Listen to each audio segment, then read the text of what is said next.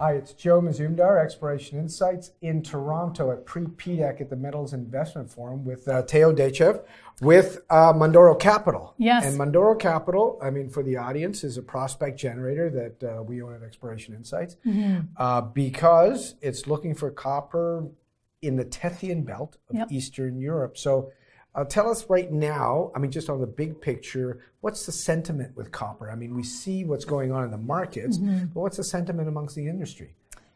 Certainly the sentiment amongst the partners that we deal with, which are, JOGMEC, Freeport and Vale and other groups that have approached us about the region, they have a very strong appetite for copper. Certainly their programs and their budgets are looking long into the future. They're not looking at, the market activity over the last quarter. What they're really thinking about is how much copper resources they have within their own operations, how much demand they see that they project for coming from their own operations or coming into from their operations, and then really where else in the world can they go, and how much more resources can they discover at those right types of size and grade. So what makes the Tethyan Belt so special? The Tethyan Belt is, first of all, the western portion is in Europe. So when you think about, where... And you're in, Serbia. Serbia and in Bulgaria. And obviously Bulgaria is part of the European Union, and Serbia, is a candidate to get into the European Union. Serbia has had 100 years of mining. So what's interesting is that when these companies, they're thousands with the Romans. There's been lots of mining. When you think about what all these groups that are copper miners, what they really want is, obviously exploration for them is part of their overall portfolio, but when they look for assets that they want to get into production, they look for jurisdictions where they can see that they've got 10 to 20 years of lead time in terms of infrastructure, people, community relations, and all of that is already in Eastern Europe. And we've not only seen, you brought Vale into that area, but Zijin came in to buy RTB Bor, which is the big smelter and the mine, and also bought Nevsun. Yes. And then also purchased the deeper portion of the deposit from Phelps Dodge. That's correct, yes. Freeport, yeah. So there's obviously interest in it. So where does Mundoro fit within this picture? Well, we kind of created a land package before all of that happened. Our view was you started like 10 years ago? Exactly. We got involved in 2010. Yeah. So our view was, at the time, we were looking for assets for the company because we were transitioning out of one of our assets in China. And it was really clear that if you are going to build a land package around significant mining infrastructure, there really isn't a lot of places in the world that you can go to where there was available ground. So when we saw the land package around Timok and certainly some portions of the Tethyan Belt, Panagorishta specifically in Bulgaria, and our view was that is a glaring opportunity that the industry was missing. And the reason they were missing it is because they didn't understand what it was like to do business in Eastern Europe.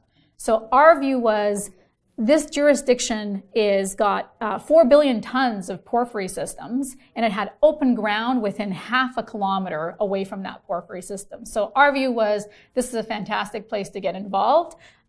We got involved, and then Çukaropeki was discovered. And then everyone in the industry kind of reevaluated, well, why are we not in Eastern Europe? What exactly is the problem? Oh, there's a company already there that has a land package, that has a team that understands the local government communication. And so we became a really natural fit. But this goes to the point of a discovery changes everything. A discovery does change everything. Like in terms of, can I do something there? But, oh, look, there's a prize there worth trying to find. Exactly. I think that what Çukaropeki did was that I think that geologists and certainly a lot of the geological groups that we were talking to felt that there was more discovery potential, but they didn't, as with every department, you have to have kind of a lead to demonstrate why the budget should be approved. That entrepreneurial spirit to do that. And exactly. It's hard to find in Eastern Europe. Exactly, but like Çukaropeki was kind of the proof that a lot of people needed to get their budgets approved to go back there and reevaluate the district. But the other part was, it's not a huge spend because Mundoro was already there.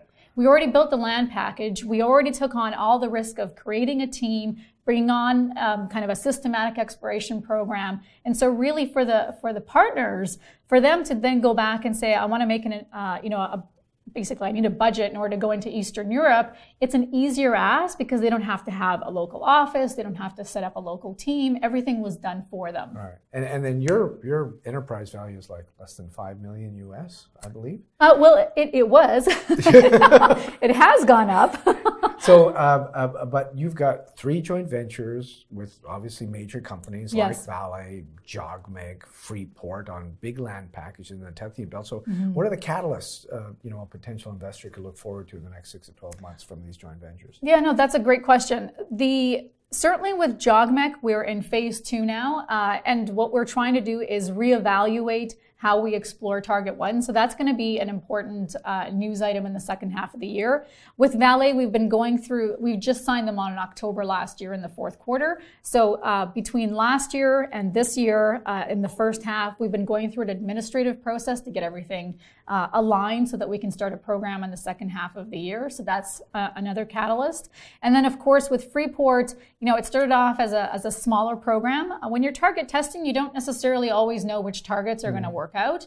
As we've tested, exploration. That is exploration. Everyone should come out on site and really follow that.